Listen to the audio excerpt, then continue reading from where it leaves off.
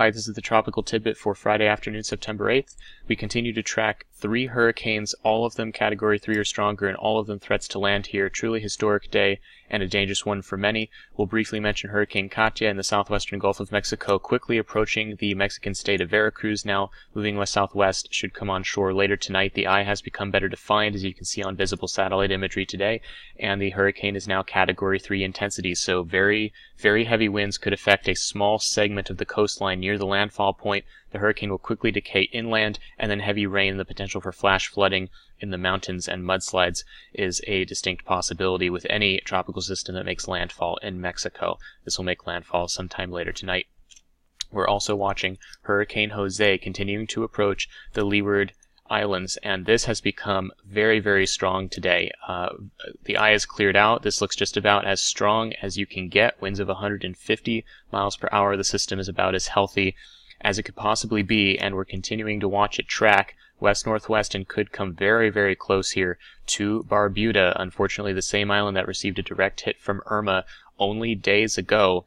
As far as I know, many people have already been taken off the island, so hopefully everyone is already gone, but sadly more destruction coming potentially from a hurricane that will be close enough to provide at least perhaps hurricane force winds, and if the Iowa comes over, even stronger winds than that. We'll hope for a miss just to the north, but adverse conditions could extend throughout the leewards here. At least tropical storm force conditions could extend throughout Antigua and the surrounding islands. So we'll keep a close eye on this and hope it passes more north over the next couple of days. This is coming in quite fast now, and all preparations should be rushed to completion at this point. And here's the big one, Hurricane Irma, continuing to move west-northwest, lumbering its way toward South Florida, and this is indeed the correct word, lumbering, because the system has become gigantic. This is a large hurricane. You can see how large the area of dangerous weather is that is approaching Cuba and South Florida. This is a dangerous situation for a large area, and we're going to talk more about the track in a second. First, let's look at how the storm has been evolving. We can see that the eye has undergone some changes. You can see some raggedness in there. That's because there's a remnant of the inner eye wall still left over from this eye wall replacement cycle that began yesterday and is now trying to complete.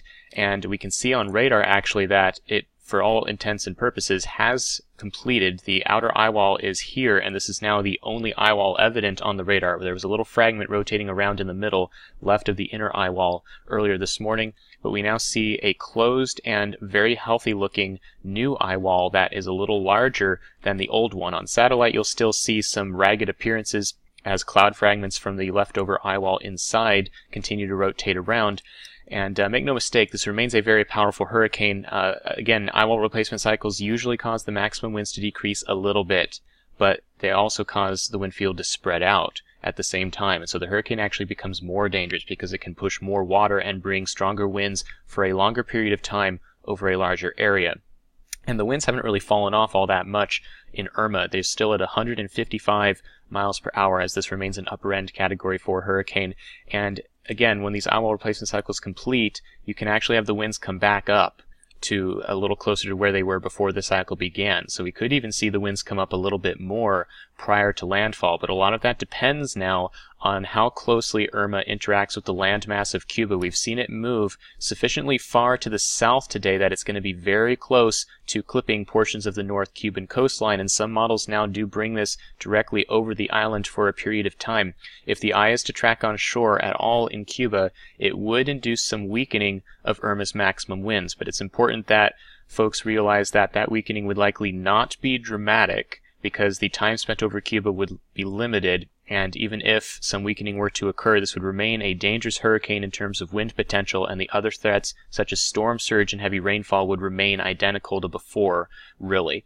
So even if Cuba weakens the hurricane a little bit, don't take your guard down. We'll be watching for it. It could be some good news in terms of the maximum wind damage that could occur in South Florida near the landfall point, but don't count on that. This is going to be dangerous no matter what. We have the recon flight in there again showing the pressure still under 930 millibars, extremely deep. This is a very large and powerful hurricane with a lot of air moving around it, and you can see all the purple barbs here. This is all hurricane force wind field within what the plane was measuring today. So you can see how large this is. Again, here's the track west-northwest, and you can see the coast of Cuba here lingering And this is getting close now, and you can see that clearly Cuba is getting raked by very dangerous weather in its own right, and this eye wall seems pretty likely to get very close to the coast here at some point, and whether or not the eye comes ashore, we will have to see. It's going to be really close. We'll be watching it. This is sort of a wait-and-see thing now. You're not going to be able to tell whether the hurricane's going to drift 10 miles this way, 10 miles that way. We're going to be watching it, but we have the general idea now, and there's still a couple of things left to be ironed out, like this interaction with Cuba, but a lot of things are coming into focus. As we look at the current hurricane forecast track, we are now up to the event, folks. We're talking about Saturday evening. The storm is going to be just south of the Keys, starting to bring hurricane force winds toward the Florida Keys and South Florida. Adverse weather could begin as soon as tomorrow morning, Saturday morning, in parts of Florida as the tropical storm force wind field. You can see it here in orange. If you look closely at the figure, there's the hurricane. Here's how far out the dangerous wind field extends. That means the edge of this is going to reach Florida well before the eye. This is a large system. Adverse conditions begin early. So make sure that if you need to leave, you have already, if you're in an evacuation zone due to storm surge, and make sure you have your preparations completed tonight. Do not be trying to complete any preparations tomorrow because dangerous weather will already be moving in. You can see the hurricane warnings and watches up and down the Florida Keys and the Florida Peninsula, and these could even be extended north with time depending on how strong the system remains as it moves north. You'll note that the track has shifted slightly left here. It shows that close encounter with the Cuban coastline, and now it's coming more into the southwestern portion of South Florida as opposed to the Miami area. Now, this has been shifting a little bit left with time, and some of the most recent model data today suggests that the ridge to the north of the system is a little bit stronger than was anticipated by the models. So this ridge here, just to the north of this hurricane, this is valid for tomorrow morning. You can see it near the Cuban coast, and this ridge is just a little bit stronger, it appears now, than it was forecast to be. And so it's nudging the hurricane a little bit farther south toward Cuba and then a little bit farther west as it comes up near Florida. And so this has shifted the track a little bit to the west, and some wobbles are expected here as the system nears landfall. Nailing down the exact landfall point, there could be some changes here and there, but remember how big this system is, and very severe impacts are likely to occur throughout the Florida Peninsula. That said, since the eye is where the worst winds are as far as wind damage goes, and potentially the worst storm surge, it could be some good news for Miami that this is shifting west here. The track over Biscayne Bay would be worse than the track that is now portrayed, and it could even shift a little bit farther west here, closer to the west coast of Florida. So this could be some good news for southeast Florida, but the surge threat will still be severe due to the large fetch of southeast flow that will be coming into the coastline regardless of exactly where the eye is, and surge will continue to be a threat all the way up the Florida coastline and potentially even into Georgia as the system moves up the peninsula and brings east flow into the coast on its right-hand side. The other consequence of this slight shift in the track to the left is that there is a greater threat for wind damage and potentially surge on the western coast of Florida. So remember, like we've been talking about, this little wiggle left or right that could occur over the Florida Peninsula can determine who gets the worst wind damage, and since we're seeing this little shift now, folks on the western coast of Florida, places like Naples, Fort Myers, Tampa, you guys need to be ready for this. You could potentially now get the core of the hurricane, as this is now shifted a little bit left. So be prepared for that.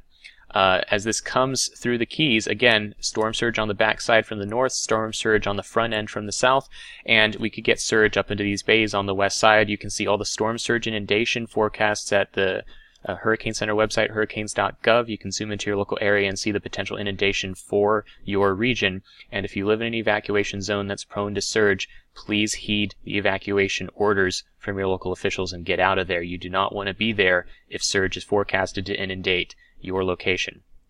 As the system continues north, it's a powerful hurricane and it's large, so it could bring hurricane force winds quite far north up the state of Florida. And hurricane force gusts could even occur as far north as the Florida-Georgia border. And we'll have to see exactly what trajectory the system takes and how far inland over Florida it is, but we could see hurricane force gusts all the way into the panhandle of Florida, and we could see sustained winds that rival what was experienced in the Tallahassee area during Hurricane Hermine of last year. And those winds, although they were only tropical storm force, caused major power outages across this part of the country. So expect power to be lost for many people, and for winds to become a problem here, especially since the track is shifting a little bit farther to the left with time. A hurricane centered up here in North Florida is pretty bad for a substantial section of the panhandle of Florida. So this is going to be no joke up in that region. So do be careful and make sure you have your supplies prepared for this. This is why we prepare, guys, is because little shifts can happen within the cone of uncertainty, and when they do, that's why you got to be ready for it. Again, places like Jacksonville will continue to get onshore flow during this whole time. Very strong winds on the eastern side will persist. That's going to be the strong side for some time. As the hurricane moves up into Georgia, it becomes the north and west sides that become the strongest parts of the storm, and at this point, winds will likely be reduced below hurricane force in this part of the country, but it doesn't take a lot to knock down trees and take out power once you get this far north, and tropical storm force winds are likely to persist for some time as it moves into Georgia, and portions of Alabama, Tennessee, South and North Carolina could all get dangerous rainfall that could cause flooding inland. So be aware of those threats and stay tuned to your local National Weather Service forecast office for the details on that for your local area. That's it for now, guys. I'll likely have more updates. Probably not another one tonight, but certainly more tomorrow as we continue to track the very large Hurricane Irma as it approaches Cuba and Florida. Be safe, guys. Take care. That's it for tonight. Thanks for watching.